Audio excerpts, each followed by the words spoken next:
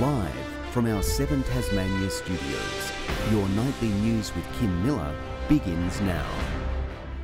Good evening. The Premier's unveiled the first of 6 new child and family learning centres, a key promise from his time as Education Minister. But demand for child safety services is causing concern, with a key service swamped. Moi Latina is Palawakani for to embrace, and while the crowd at Moi Latina Child and Family Learning Centre weren't all embracing the Premier,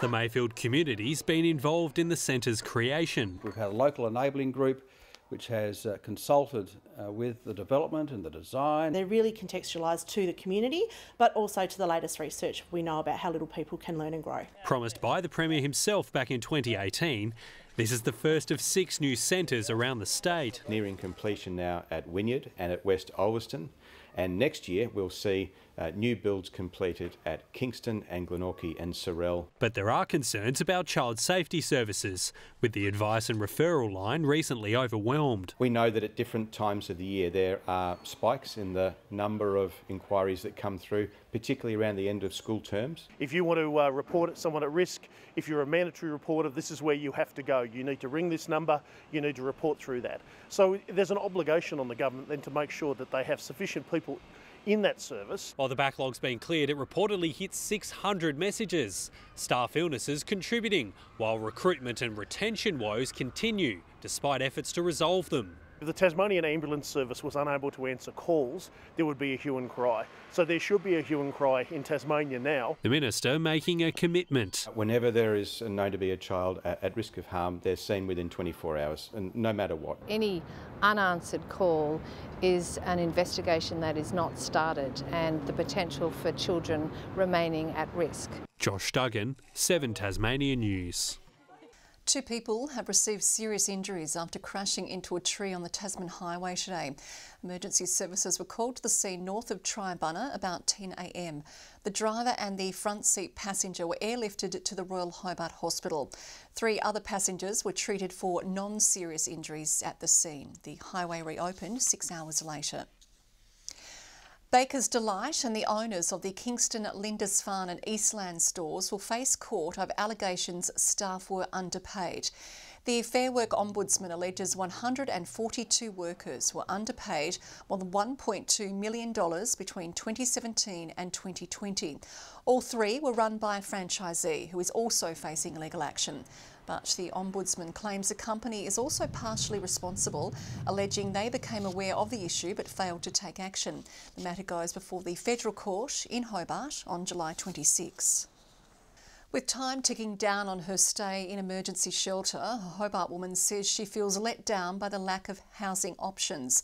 Bianca is reaching the limit of time she can stay at the shelter and says she's tried calling every provider for help. They've just put my name down continuously and everything like that. So yeah, I've just got to wait now for a phone call. There aren't enough secure houses for her to move out of emergency accommodation into a more permanent arrangement.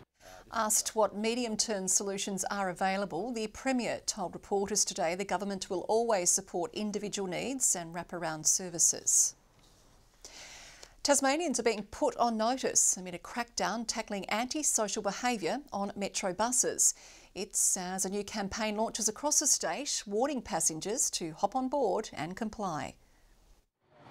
Taking a stand. Antisocial and violent behaviour is just absolutely not okay. Metro and the Rail, Tram and Bus Union joining forces, saying enough is enough, stamping out antisocial behaviour to protect those behind the wheel. Once I was driving a bus and there were 3 or 4 guys who didn't have the money, and I offered them the free ride, but when they got off the bus, instead of saying me thank you, they spat on the passenger door and abused me. Behaviour is definitely impacting negatively on the bus driver shortage and worsening it. The It's Not OK campaign calling on the community to join the cause. Everyone deserves to feel safe on board a metro bus. Hoping to reduce the risk not only for drivers but also for passengers jumping aboard. And it's also a message to say it's absolutely not okay to cause issues with other passengers on the bus as well. for the individuals involved, it's really serious and it really affects them. And that's not fair when they're just coming to work to do a great job in what they do. Spreading the word around the state, making sure workers feel comfortable and supported. The intention of the campaign is actually really simple, and it's to really try and set expectations in the community around what is and what is not acceptable on a metro bus. Working together to ensure every Tasmanian gets from A to B safely. Victoria Easto, 7 Tasmania News. The future of the local government review needs clearing up, according to the key union representing council workers. ASU Tasmania Chief Samantha Batchelor says any efficiencies must not come at the cost of jobs, despite the government taking forced amalgamations off the table. What's fundamental here is that the direct employment of local people stays with local communities and local councils. Making mergers voluntary has been welcomed by the Local Government Association and other stakeholders.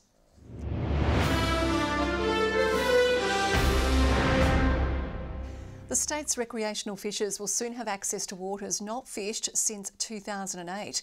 From December, recreational rock lobster anglers will be able to drop a cray pot in nearly 130 hectares of water off the state's east coast, all in the name of research. Recreational fishers rejoicing. For 15 years, rock lobster fishermen have been banned from 2 areas off the state's east coast, but that's about to change. Elephant Rock and North Bay from December are going to be open only to recreational fishers. So this hasn't been available to rec fishers or to commercial fishers for quite some time. The move welcomed by the independent body representing the state's recreational fishers. Tasmania's recreational fishers have an opportunity to access these amazing areas. They have not been fished for over a decade, so this is going to be fishing like we haven't seen on the east coast in generations. For more than a decade, the area has been used as a ground for research. A body of work's been done there regarding the really invasive urchin Centrostephanus that's been coming down the east coast of Australia. And so that body of work around Centrostephanus has now completed. Paving the way for a new project now looking at the habits of keen anglers. The purpose of the research will also help the government understand if we can actually expand recreational only areas and what benefits they actually provide. It's something that's very dear to recreational fishers' hearts. The announcement part of a 2021 election commitment to catch shared rock lobster. So if you've got a couple of mates and you go out in a boat and you both put a pot down and one comes up empty and one's got 4 donkeys in it, you'll now be able to share that catch. With pots at the ready, there's no doubt everyone will be trying their hand at catching a big one this cray season. Talia Jordan, 7 Tasmania News. There's a growing mystery in Launceston with a car found submerged at Waverley Lake Park. It's unclear how or why the small black vehicle ended up in the body of water, nor how long it's been there. Police and the Launceston City Council have been notified. One of Southern Tasmania's largest netball programs will no longer be bound by the weather. The South East Netball Association is scoring an $8,000 grant to take a popular kids initiative indoors, ensuring it can run every week. Getting first contact with one of our most popular sports. The South East Sun's Net Set Go program at Sorrel has given hundreds of local children a taste of netball. Running from September until December, fickle weather has played havoc. So we've had, sun, it's been 30 degrees heat, and we've had wind and we've had rain. Those late cancellations causing frustration. Some families driving up to an hour to take part. We've got them out of the door, we've convinced them to come, they're then very excited about it, and now we're having to say, oh, we're going home now because it's not on. Very frustrating. And why is it frustrating?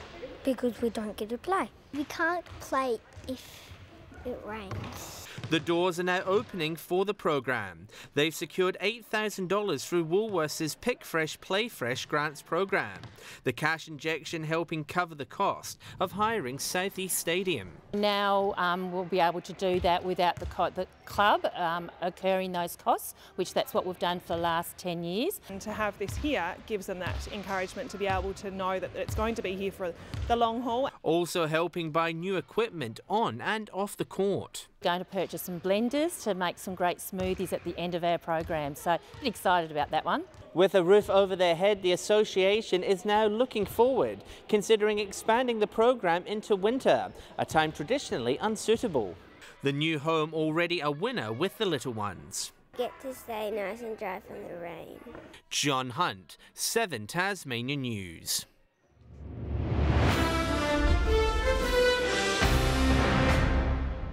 Tasmanians will have 2 chances to watch the Kangaroos in action in the upcoming AFLW season.